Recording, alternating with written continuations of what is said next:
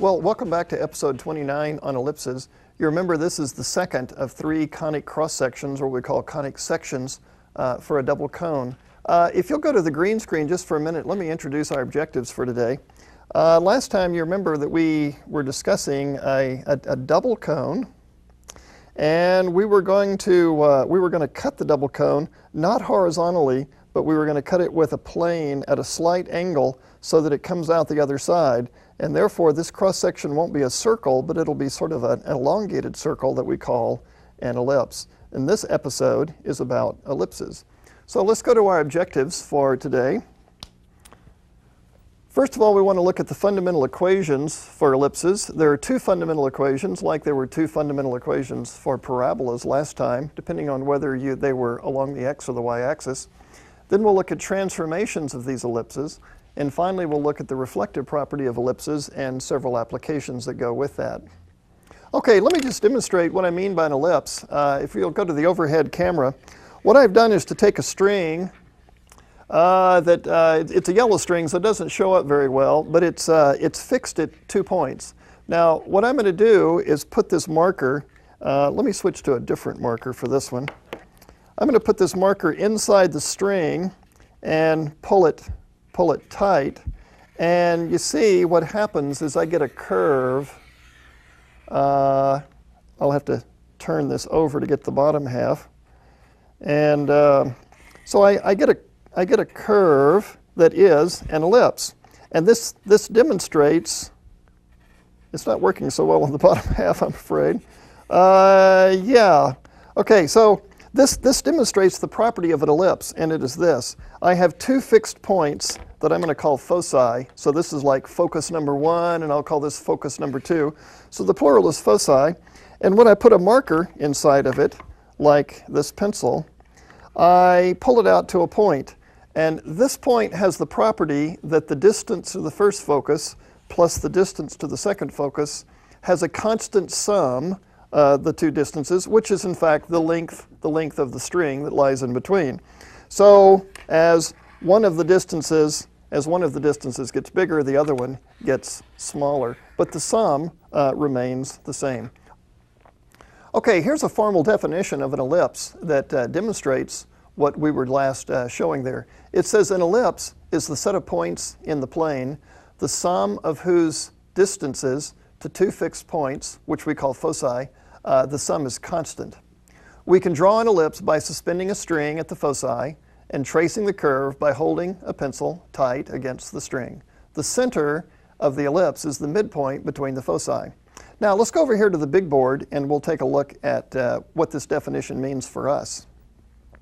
Okay, now if we take that definition that we just looked at, we can put it on a coordinate system and we can derive the equation of an ellipse. And once we have the equation of ellipse, we won't have to refer to that definition so much. So let's say here we have our xy coordinate system. And there were those two fixed points where we had the string nailed down. I'm going to call those focus number 1 and focus number 2. And then we had a string that we hung between the two foci. So let's say this is the string that hangs between it. And I'm going to put the focus number 1 with coordinates, let's say C0. In other words, from the origin, I'm going to go over C units to get to focus number 1. And for focus number 2, I'm going to go back C units. So that'll make this negative C0. And for the length of the string, let me just write this up here. For the length of the string, I'm going to choose, I'm going to call it 2a.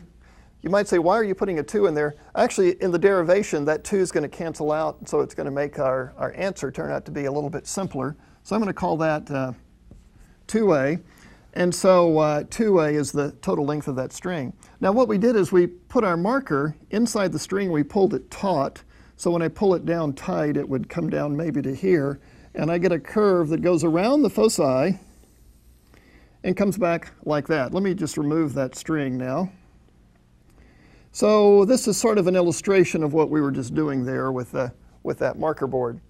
Now, if I were to choose a random point on the ellipse, let's say I pick a point right here. It could be any point around there. We don't know specifically what that point is, so I'm going to call it the point xy. And what I know is that the distance from xy to focus number 1 plus the distance from xy to focus number 2, that total distance has to equal 2a because that's the total length of the string. The distance to focus number 1, I'm going to call that d1, and the distance to focus number 2 is d2. And so this leads us to a mathematical equation, or at least the beginnings of an equation, that says that d1 plus d2 is equal to the length of the string, which was equal to 2a.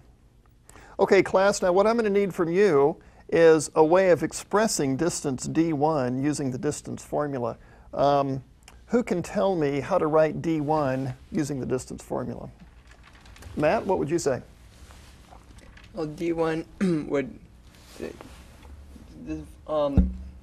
Let's see, that's the distance from xy to the point c0 down here. X minus c squared. Okay, let's see, there's going to be a square root over Square root. Yeah, and then x minus c, quantity squared, because that's the difference in the 2x coordinates. Okay, plus what? Plus y minus that 0 Yeah, squared. I think he's having trouble reading it because he's pretty far away. Y minus 0 squared. Squared, exactly. Okay, so that's using the distance formula to find distance d1. Now, if I could do something similarly to find the distance d2. Let's see, Lene, what would you say is distance d2?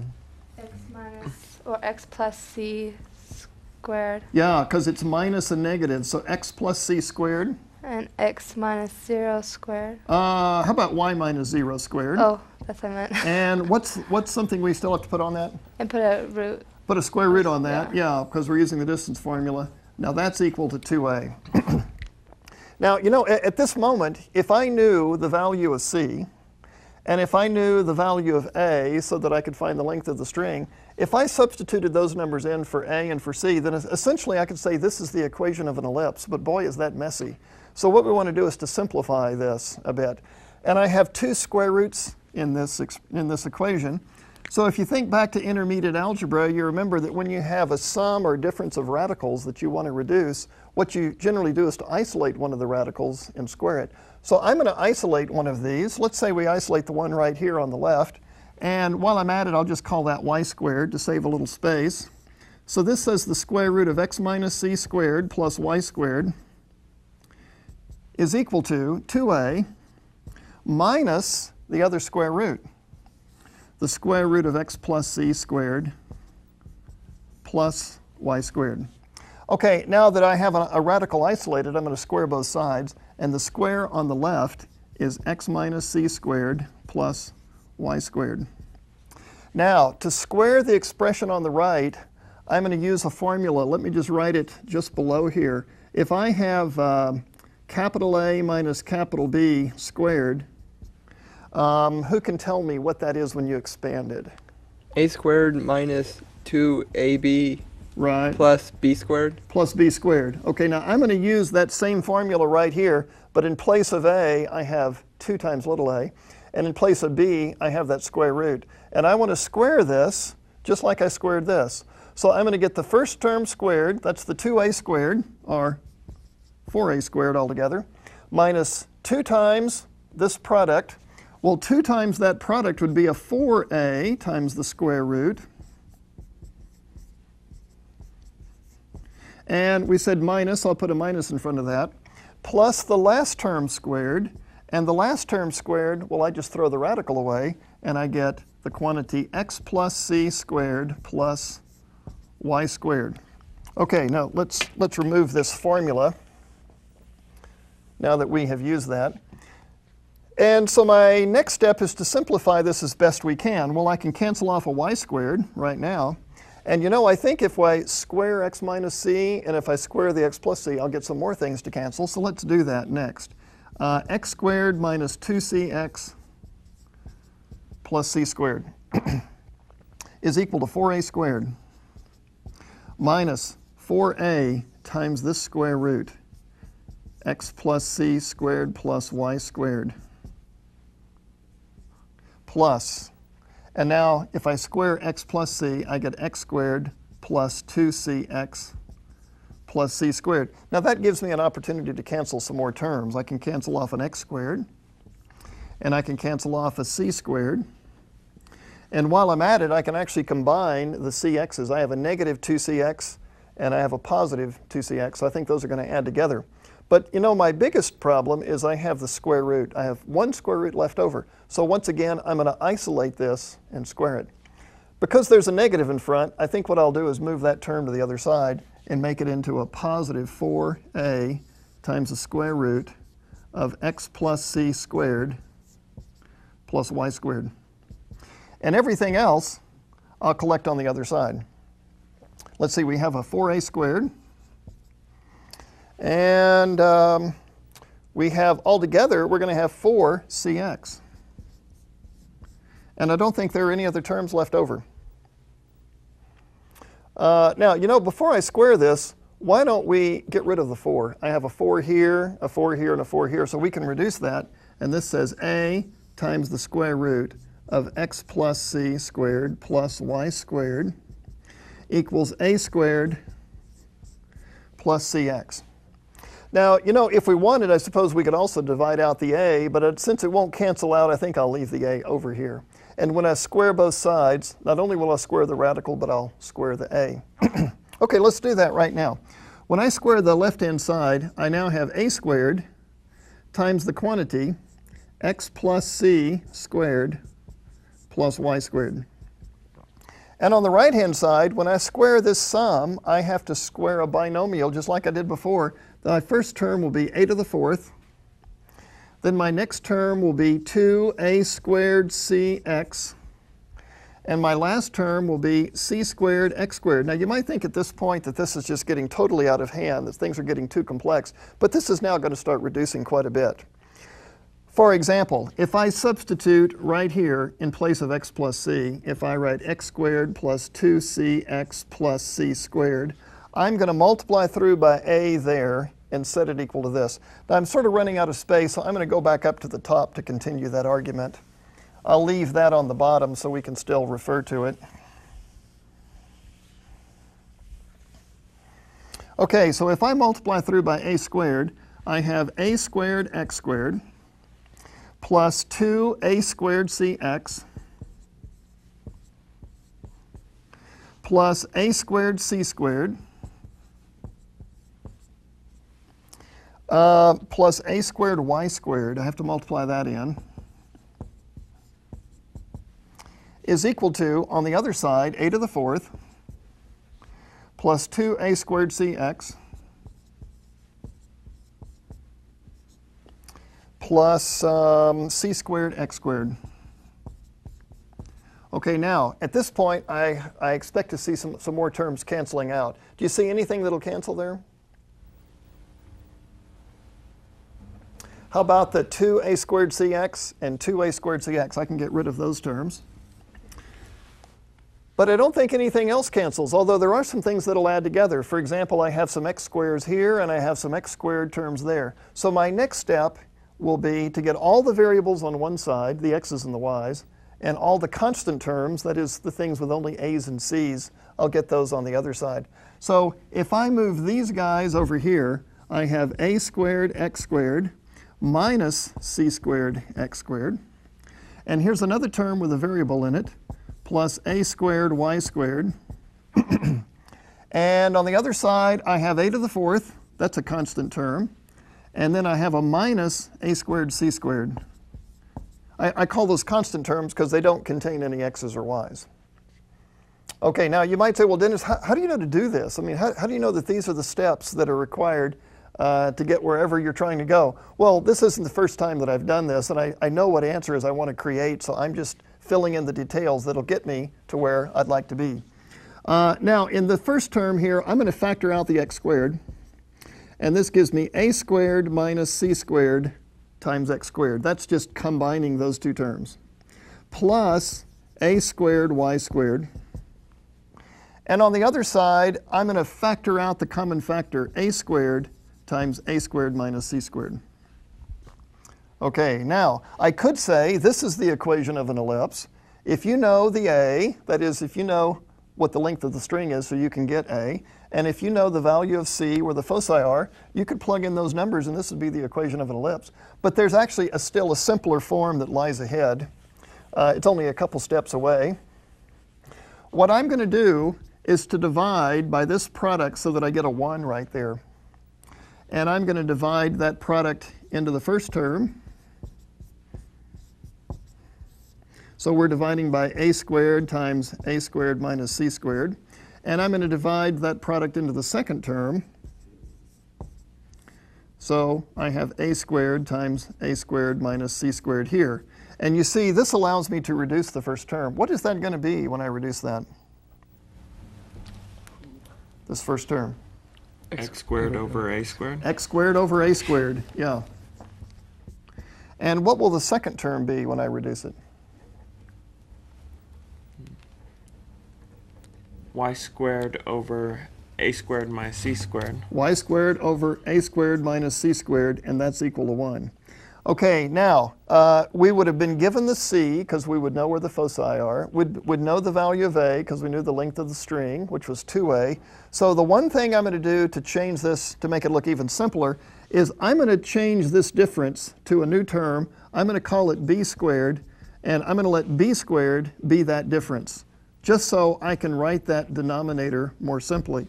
So if I make this substitution, then I have x squared over a squared plus y squared over b squared is equal to 1. Now, after all that work, look at what we came through. This is what we conclude is the equation of an ellipse. The a squared on the bottom here, this is half the length of the string squared. And the denominator here is just the difference between a squared minus c squared, and I've just chosen to call it b squared. And this is what we might call the standard equation of an ellipse. Okay, now let's go back over to the green board, and while we're at it, let's go to the next graphic while I go over there.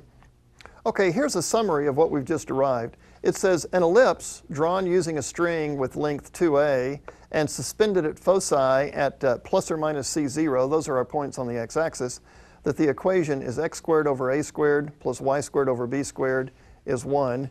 And this is where a is bigger than b.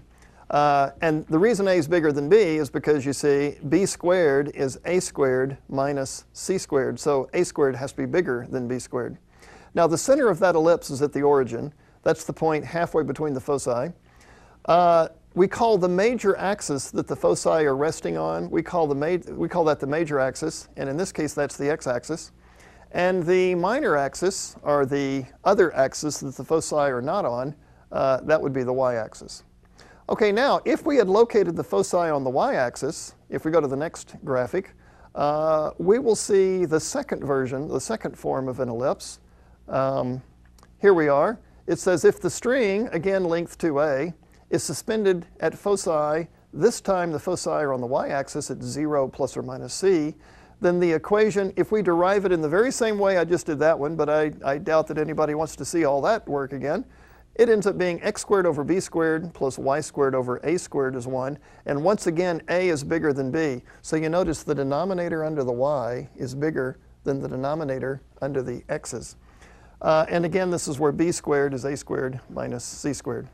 The center of the ellipse is at the origin because it's the midpoint between the foci. But now the major axis is the y-axis. That's where the foci lie, and it's the sort of the where the elongation takes place. And the minor axis is the x-axis. Okay, so if we go to the green screen, let me write those two formulas down here that we can apply in the next example. Okay, now that was quite a bit of information for me to load on you there. So let me kind of summarize this so we don't miss some of the subtleties between these two formulas. If you go to the green screen, I think I can point out what we need to know. If the foci are along the x-axis, then that means that the larger square will be under the x term. You remember in the derivation that I did on the board, I made a substitution under the y term, and that said that b squared was a squared minus c squared. I'll just write that down here. B squared was a squared minus c squared. And that forces a to be larger than b. So you can tell that the ellipse is stretched along the x-axis if the larger square is under the x. Now on the other hand, if the foci were on the y-axis if we went through the same derivation, I would find that a squared is under the y squared term, and that difference that I substituted for previously would now be under the x squared term. And I'd be substituting once again b squared equals a squared minus c squared. A is still bigger than b, but the larger square is under the y. So when we see an ellipse given in one of these two forms, I know which is the major axis by looking for the larger square. Okay, let's go to the next example, and we'll apply this to solving a sort of a typical homework problem that you'll be seeing. This says the equation of an ellipse, find the equation of an ellipse with foci at plus or minus 4, 0, drawn using a string 10 inches long. Okay, so let's see, the important information there is the foci. The foci are at plus or minus 4, 0, and the length of the string is 10. Well, let's see, if the foci are at plus or minus 4, 0, that tells me that c is equal to 4. And you remember the length of the string was 2a, and therefore a is going to be 5. So now I know c and I know a, and from that I can calculate b, because b squared is a squared minus c squared. There's an a b, and a c. So b squared is equal to 25 minus 16, or 9. And that tells me then that b, if I take the positive square root, that I'll choose b to be 3. So a is 5, b is 3, c is 4. Okay, now the foci are on the x-axis, so that tells me the basic equation is going to be x squared over a squared plus y squared over b squared is 1. And for a squared, I'll substitute in 25 since a is 5.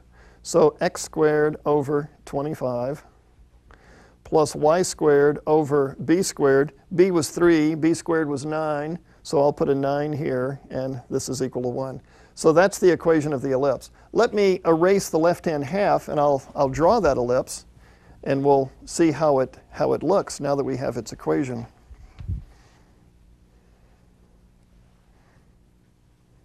Okay, here's the x-axis, the y-axis. The foci were at plus or minus 4, 0, so if I go out 4 units, there's the first focus, and if I go back 4 units, there's the other focus. So focus 1, focus 2. Now, when I draw the ellipse, the easiest way to sketch it is to find the intercepts. So to find out where this ellipse crosses the x-axis, what I should do is let y be 0. If I let y be 0, if I eliminate the y term, what that tells me is that x squared over 25 is 1. So when y is 0, x would be plus or minus 5. So at 5 and at negative 5, my ellipse crosses the x-axis. So I expect to see the ellipse passing through this point, just outside the foci. How would I find out where this ellipse crosses the y-axis? Set x equal to 0. Just let x be 0, exactly. And if I let x be 0, then I have the equation y squared over 9 is 1.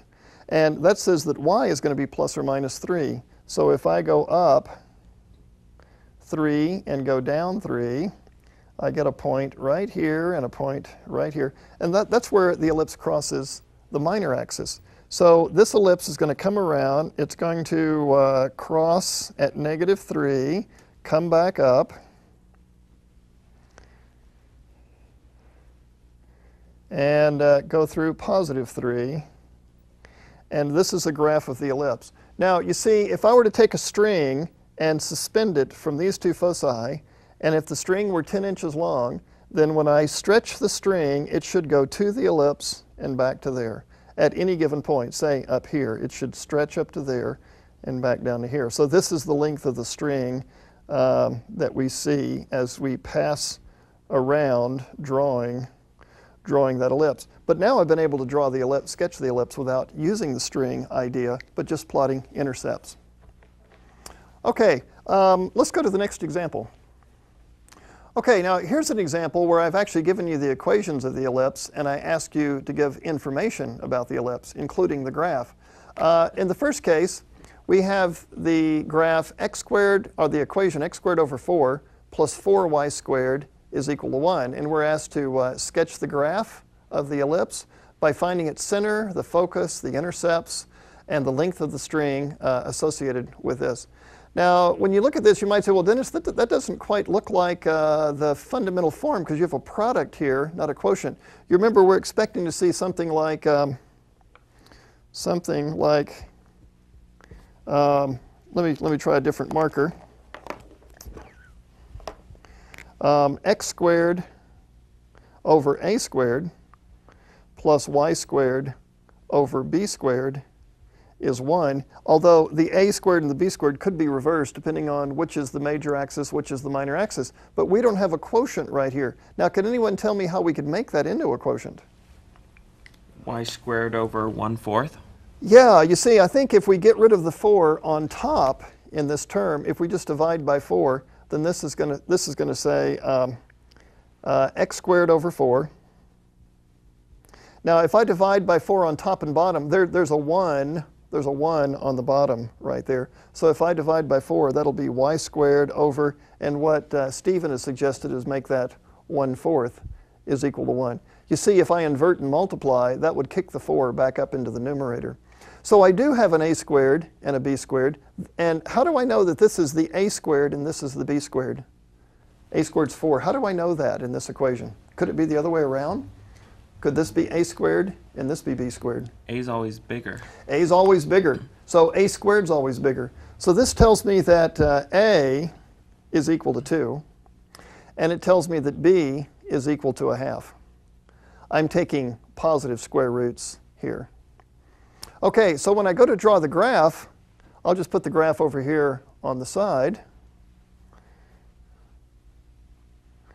When I go to draw the graph, it tells me that the major axis intercepts are at plus or minus 2. Now, by the way, are the major axis intercepts on the x-axis or the y-axis?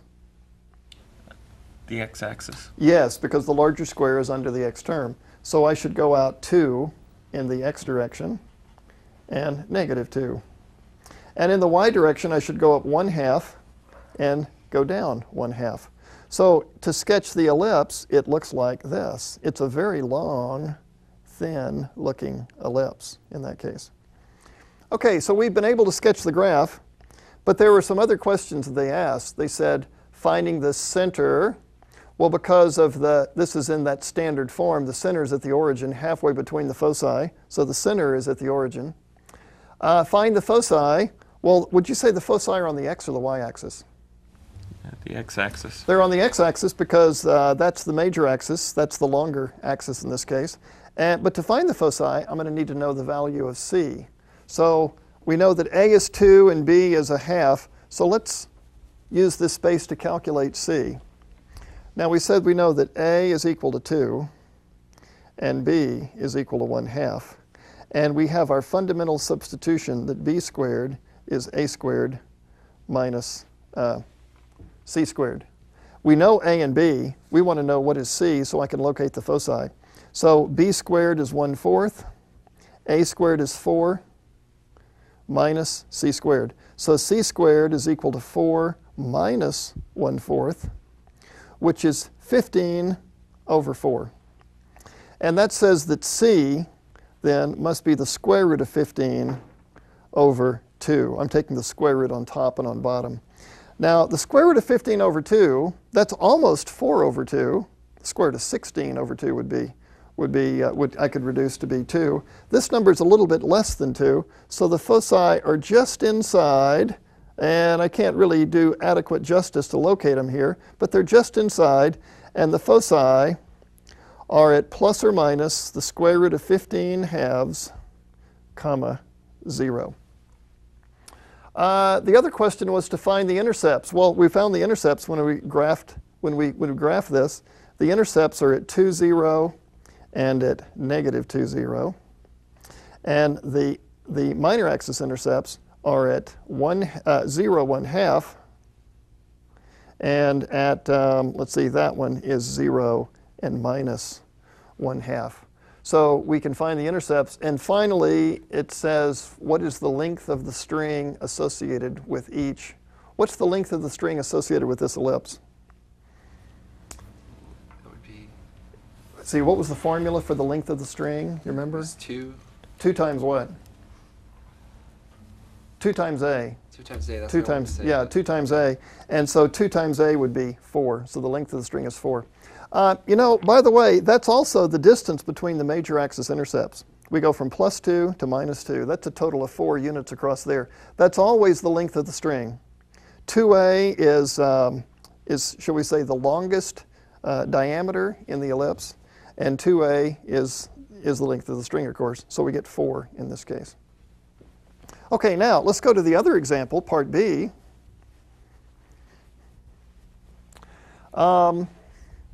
In this one, we don't have the standard equation either, because I'm expecting to see squares underneath, or I expect to see constants underneath the x squared and y squared. But you know, also I'm expecting to see a 1 over here. So let's just make it a 1 by dividing by 100. So I get a 1 there. And if I divide by 100 over here, I have 16x squared over 100 plus 25y squared over 100. Now I can reduce each of these. The first one, I can divide top and bottom by 4, and I get 4x squared over 25. And the second one, I get y squared over 4 is equal to 1. But I have that 4 on top. So let's do this, use the same trick that Stephen suggested from over here. Let's divide top and bottom by 4. So this is x squared over 25 fourths plus y squared over 4 is equal to 1. Now, which one of these fractions has the larger denominator? Which one of these rational expressions? The y. Well, let's see. Now, the y wait, denominator is 4. How much is 25 over 4? Sorry about that. It's a Yeah. little over 6, isn't it? Yeah. So actually, this still has the larger denominator. So that tells me that the a squared is 25 over 4. So the a down here must be 5/2. And the b must be 2. Let's go ahead and calculate c while we're at it. I know that b squared is a squared minus c squared. So 25 fourths is equal to, whoops, no, wrong number there. b is 2. So 4 is equal to 25 fourths minus c squared. So c squared is 25 over 4 minus 4. That's going to be, let's see, 25 fourths, take away 16 fourths is 9 fourths. And so c is going to be 3/2. So we know a, we know b, and now we know c. c is equal to 3/2. Okay, I'll just erase this so I can use it to record some more information. Let's see, if I draw the graph, the larger square again is under the x term, so that says that I should go out a in the x direction, so I'll go out 2.5 or 5/2 in each direction. There's 2.5, here's negative 2.5. And I should go up 2 in the y direction, go up 2 and go down 2. So when I draw this ellipse, it looks like this. Okay, this one's a little bit easier to draw because it's not quite so thin and narrow. And the foci are at 3/2 on the x-axis. There's a focus there, focus number 1, and there's focus over here at negative 3/2, focus number 2. So this is the intercept at 5/2, 0, and over here we have negative 5/2, 0. And the minor intercepts are at 0, 2, and at 0, negative 2. Now, if I record the information as well as the graph that we were asked for back over here, first of all, the center is at the origin because the foci are on opposite sides of the origin, same distance. The foci are at plus or minus 3/2, 0. So if you look in the back of your textbook on the homework problems, you'll see this information listed separately like I'm doing here. The intercepts. Well, the major intercepts,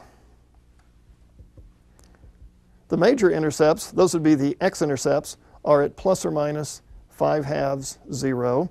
And the minor intercepts are at 0 and plus or minus 2. And the length of the string, well, who can tell me what is the length of the string? Would be 5. Yeah, it's 2 times A. A was 5/2, so it's 2 times 5/2 are 5 units long. Okay, now let's go to the next graphic on eccentricity. There's a term called eccentricity to describe the differences between these ellipses. You know, some of these ellipses have been rather roundish and others are very long and thin. In the 2 examples that I just worked, the first one, part A, was a rather thin one, stretched horizontally, and the second one was almost round. Now, if you look at this graphic, it says ellipses vary in size, some being nearly circular while others are rather thin. These variations depend on the values of A and C. And the ratio C over A is called the eccentricity of the ellipse. And it's denoted by the letter E. Now you have to be a little careful here because where did the number E, where did the value, the letter E, come up earlier in this course? The natural exponential base. Natural exponentials. Yeah, you remember it's about 2.718. So here we're using the letter E to represent something else, something other than that, called the eccentricity. That's because we're a long way from logarithms. We're talking about conic sections right now, but it's not surprising that eventually the same letters might be used more than once. So E is the ratio C over A. And it says it should be clear that for an ellipse, that E has to be between 0 and 1. Now, the reason that should be, quote, so clear is you see C is always smaller than A because the foci are inside of the ellipse. And therefore, C over A would have to be smaller than 1. But on the other hand, C and A are both positive, so the ratio is positive. Now, also it says it should be clear that then it says that for E approximately 1, the ellipse is very thin. Now, that's because if E is almost 1, what can you tell me about the relationship between C and A? If the ratio is almost 1. They're very close together. They're almost the same almost value the same. if the ratio is 1. So if you put the foci out very close to the length of to the ends of the string, in other words, you're pulling the string almost tight, you tend to get a very thin ellipse. On the other hand, if E is almost 0, which says that C is relatively small compared to A, it says the foci are close together and the string is relatively long, so you tend to get an ellipse that's almost round. Now let's go to the next graphic and I'll just show you some illustrations of this. On the left, we have an ellipse whose eccentricity is 1/10. And so that's fairly close to 0, and so I tend to get an almost round ellipse. You know, actually this rendering of the ellipse is not quite right. This is sort of an egg shape, sort of an elliptical egg shape, but it should have been sort of sideways. So if you imagine rotating that 90 degrees, then I'm thinking of this ellipse in the same relationship with these two that are stretched sideways, not vertically. But you see, this is almost round, and its eccentricity, even as it's shown, its eccentricity is very small. Now, if the eccentricity is about 1/2, what that means is that C is about half the value of A, and the ellipse tends to be, what can we say, more elliptical. These are all ellipses, but it's not quite as roundish as the one over here was. And then finally, when the ratio is approximately 1, say 0.9, then that says that C is very far out, so the string can't stretch very much, and you get an elongated, thinner-looking ellipse. So that's referred to as the eccentricity. And the eccentricity is merely a way of relating to someone the relative shape of the ellipse. If the eccentricity is small, it's rather roundish. If the eccentricity is closer to 1, it's rather thin, like you see here. Okay, time for the next example. In this next example, we have a change of coordinate system. We're going to make a translation of an ellipse. In this case, we have x minus 2 squared over 4 plus y minus 4 squared over 36 is 1. We're asked to sketch this ellipse, finding the center, the foci, the axes, the intercepts, and now the eccentricity. Okay, let's go to the green screen, and I'll just write that problem up here. The problem said x minus 2 squared over 4 plus y minus 4 squared over 36 is equal to 1. What makes this problem different is, you see, I've subtracted something from the x and subtracted something from the y. But you know, I'm thinking, so over here is sort of my thinking cloud, I'm thinking this looks a lot like x squared over 4 plus y squared over 36 equals 1. Now, the ellipse that I'm thinking of over here, which is its major axis, the x-axis or the y-axis? The y-axis. The y-axis, why is that? It's bigger. Because it has a bigger denominator, yeah. And looks like we would go up and down 6 on the y-axis. I'd go left and right 2 on the x-axis, because a is 6, and it looks like b is 2. And those are the intercepts at the a's and at the b's. Well, I have to do the same thing here, except I have to shift the ellipse over 2 to the right and shift it up 4. So that's going to move the center of the ellipse off a bit. So here's the x-axis, here's the y-axis, and it looks like in the ellipse that I have here, a is equal to 6 and b is equal to 2. And we're going to be shifting it by moving over 2 and up 4. Now I'm going to keep these units rather small because I think this is going to be a rather large ellipse.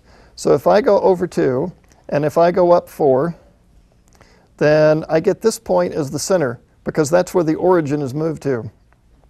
And the origin was the original center.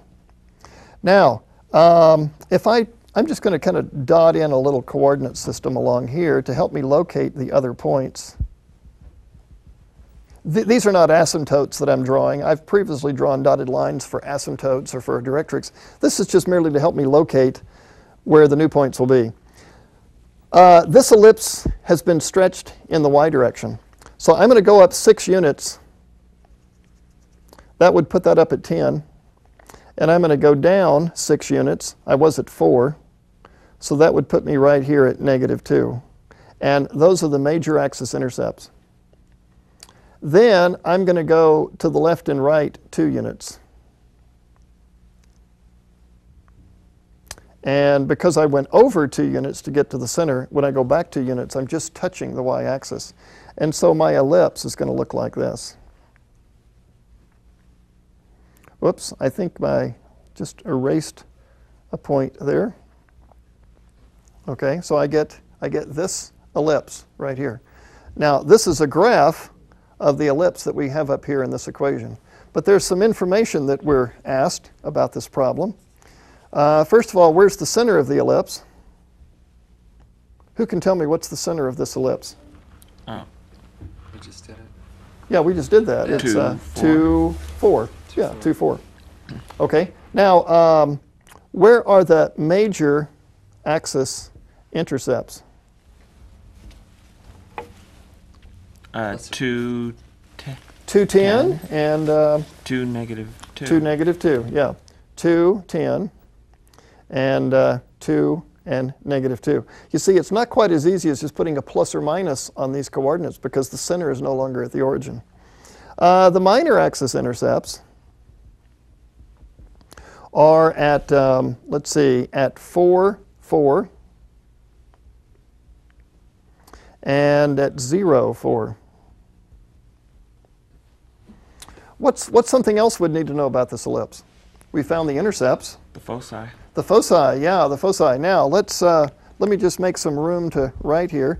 To find the foci, I'm going to use our fundamental identity that says that b squared is a squared minus c squared. So b squared is a squared minus c squared. B squared is equal to 4, because here's b squared right there. A squared is equal to 36 minus c squared. This tells me that c squared is equal to 32.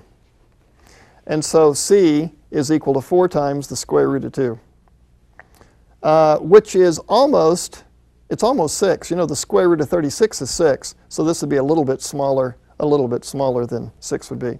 So to find the foci, well, let's see, we were at the point, we were at this point 2, 4, and we went up. We want to go up c units to get to that focus. That'll be at 2 and then 4 plus 4 square roots of 2. But I'll put a plus or minus in there because I want to either go up 4 square roots of 2 or go down 4 square roots of 2. And this gives me a formula for the two foci. Okay.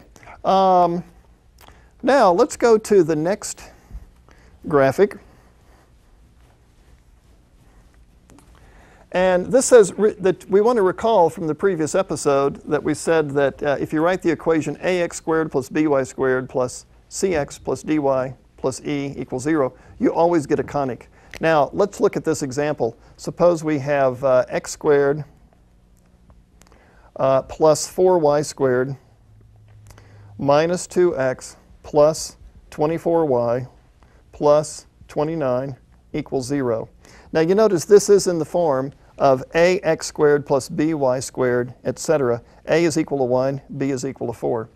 Now, to find out what sort of a curve, what sort of a conic this is, I'm going to complete the squares. So I'm going to group the x terms together, x squared minus 2x. And I'm going to group the y terms together, 4y squared plus 24y. And the 29, I'll just move to the other side, call it a minus 29. Now to complete the square, I need to add on a 1 there. So I'll need to add on a 1 over here. Let's see, I'm almost off the board, so I'll just put it right underneath it, plus 1.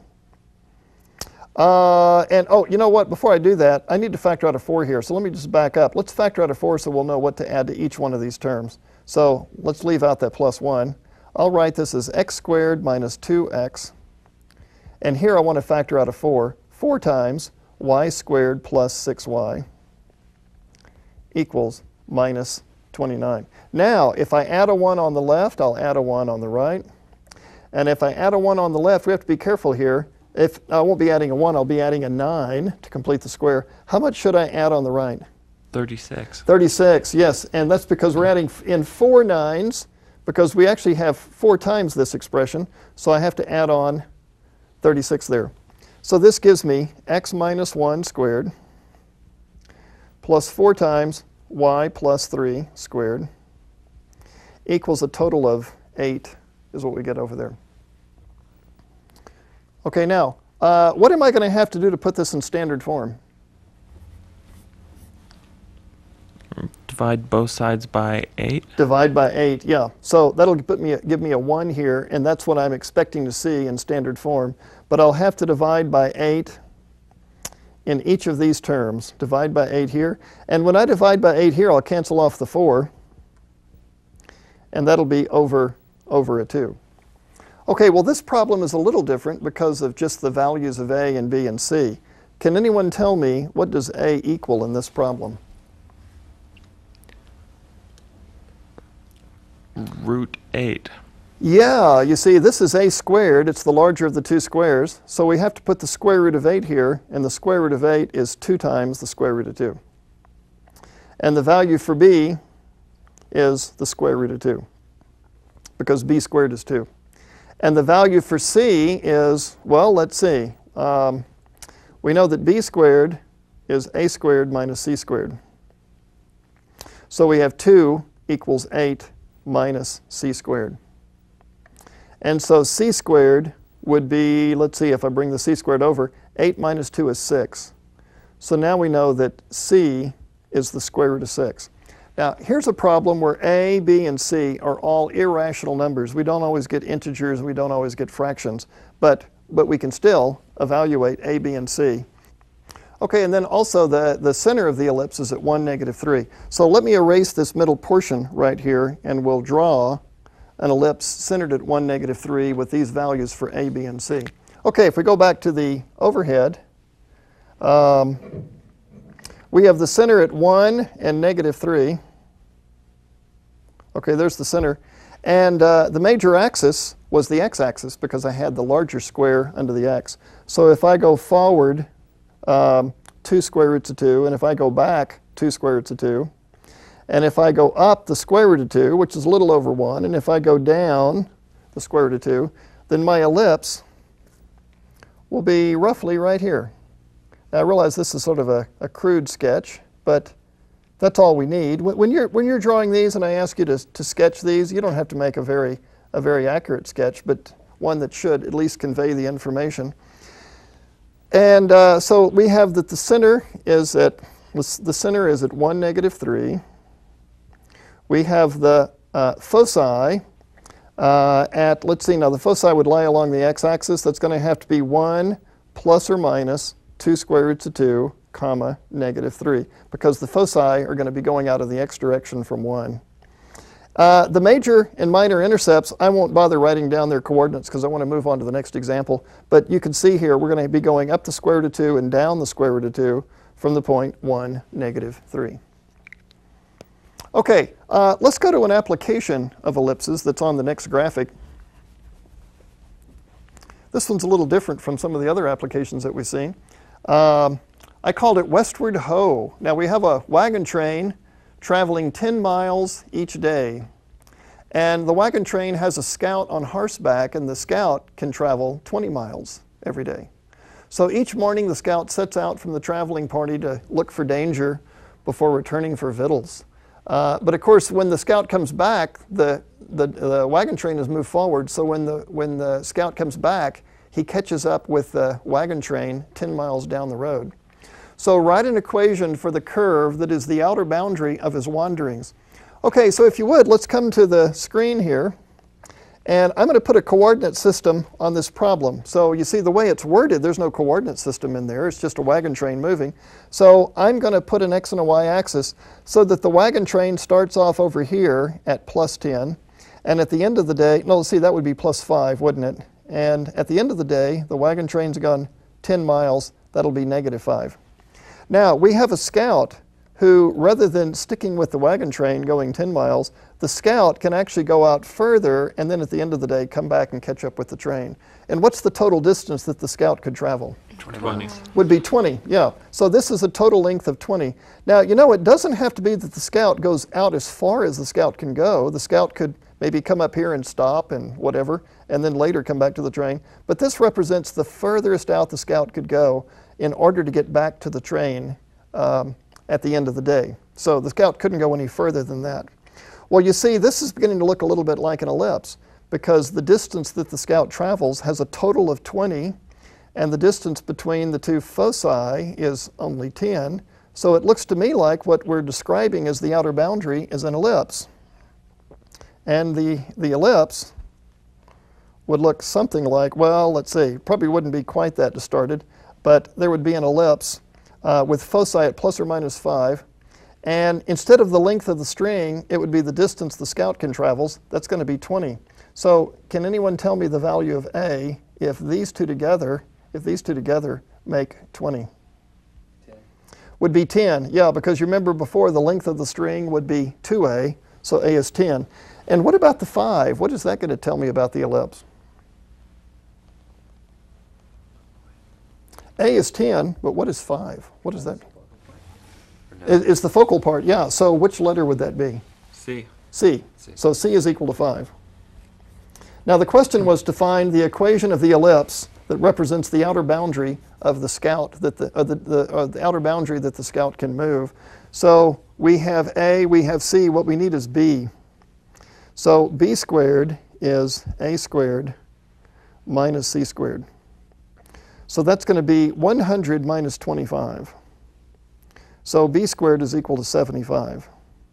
Okay, so from this we can get A squared. From this I can get, I have B squared. So the equation of this ellipse is x squared over A squared, that'll be 100, plus y squared over 75 is equal to 1. So that's the equation of the outer boundary that the scout can reach before coming back to camp at the end of the day.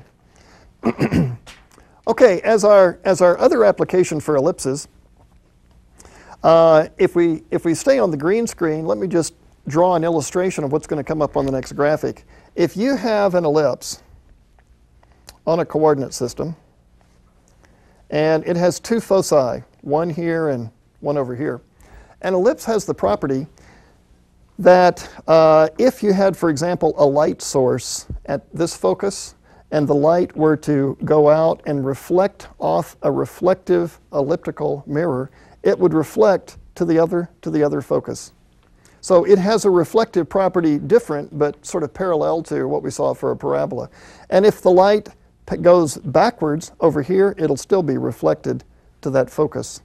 Okay, let's go to the next graphic and we'll see this illustrated or discussed. The reflective property for an ellipse is as follows. Every conic has a unique reflective property. For ellipses, the property says that light directed from a light source at one focus will be reflected to the other focus. Now, one application of this is in a whispering chamber, and it says, it is this property that is the basis for a whispering chamber such as the Capitol Rotunda in Washington, D.C. If you've been to Washington, D.C., you may know that in the rotunda there, I think it was designed by Thomas Jefferson, it's an elliptical, there's an elliptical dome, shall we say half an elliptical dome, and basically an ellipse that's been revolved around its central axis and then chopped off, so you have only the upper half of the dome. And at the two foci, you can stand at one focus and supposedly you can whisper, and the person at the other focus can hear what you're saying. And that's because the sound that goes out is reflected off the elliptical dome and reflected to the other focus. So that uses this reflective, this reflective property.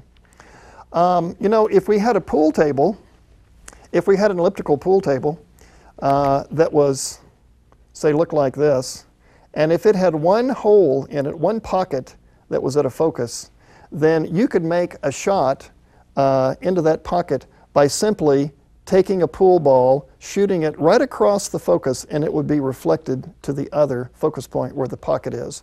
So if you know where this focus is, all you do is shoot a ball toward that focus, and it'll be reflected to the other focus point. That's probably why they don't make elliptical pool tables. It would be easy to play on them, plus they'd be difficult to construct. Well, so far we've seen now discussions of two of the three conics. We've looked at parabolas and we've looked at ellipses. Next time in episode 30, we'll look at hyperbolas. See you then.